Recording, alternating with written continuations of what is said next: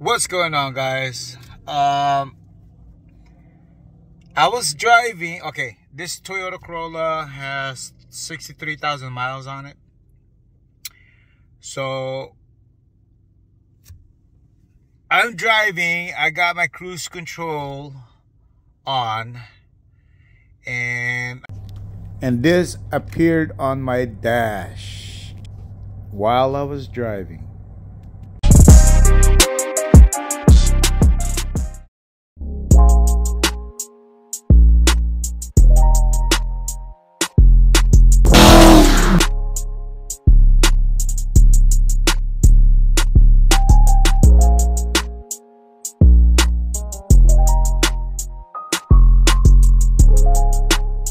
I got my cruise control on, and I'm driving from Vegas, and there's a lot of debris, like the insects and all that stuff.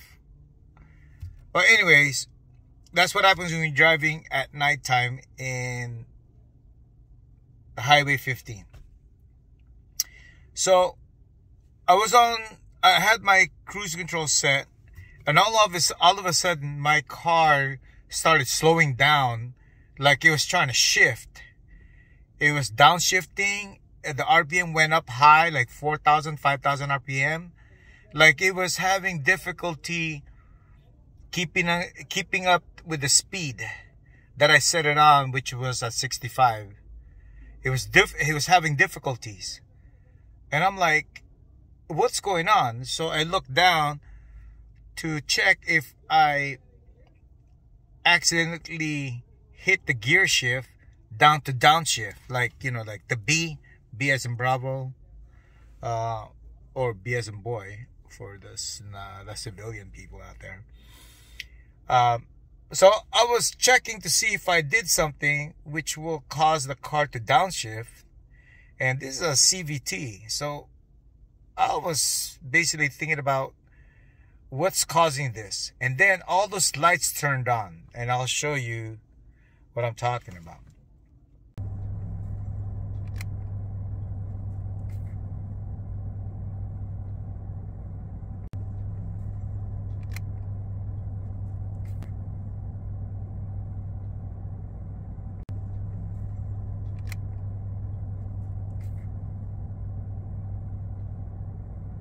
I got this secondary collision brake system malfunction, and it says see the dealer. I'll go fine, you know, whatever it is, I'm fine with it. And then I was trying to set my cruise control back at 65 because I lost the cruise control. It was having difficulties maintaining the 65 mile an hour range. It was actually looking for the proper gear. It didn't know what gear it was. So I turned off the cruise control, and then when I was trying to reset it back again, the cruise control stopped working. So I got all this check engine light, pre-collision emblem. I got all this check engine stuff on my dash. And then I turned off, or I did not reactivate the cruise control because I couldn't anymore. So I'm driving this thing like,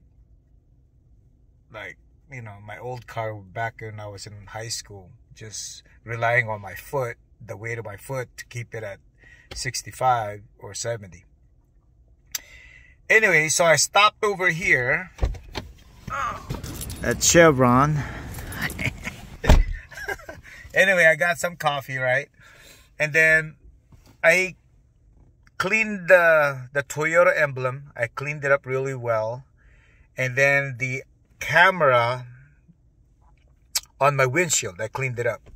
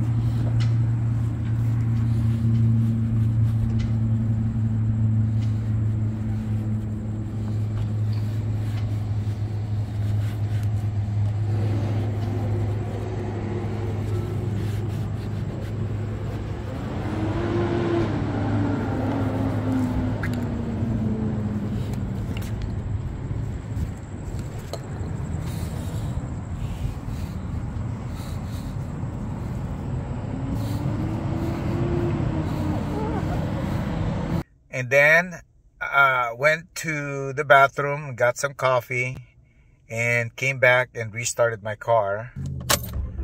And then everything reset it. And then I double checked to make sure my PCS on my menu, on my dashboard, the pre-collision system, PCS, check that, it's on. And I check all the other stuff. I forgot what it's called already. Anything dealing with the collision, they're all on. I just you'll see it on the video that I double checked to see if they're all on normal. And there is no check engine light. And there you go. I just made another video by accident. So anyway, guys, I hope this helps you guys. There was nothing wrong with the car. I was able to drive it well. I just shut off your cruise control, or don't try to reactivate the cruise control. Just drive it normal, and then get to a place where it's nice and safe and with it's well lit, well, like a Chevron gas station.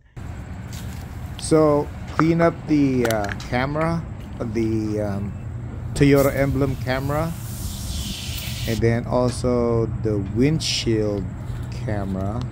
So you gotta clean them, clean both of them, and then shut off your engine for about 10 minutes, and then restart your car, and that should clear up any codes that's active on the collision, secondary collision braking system. If after starting the car and the check engine light and the PCS, the secondary braking system is still indicating problems, that means the computer still has that memory. So what you want to do is go into the menu and turn off the PCS and the LDA and the RDA, and then turn it back all on, and then shut off your engine, wait for about 10 minutes, and then when you start the engine, it should have a brand new readings taken from the Toyota logo camera and the windshield camera, and that should do it. I guess the lesson you can take from here is keep the Toyota emblem clean, and also the eye, the windshield, there's a camera there, it looks like an eye.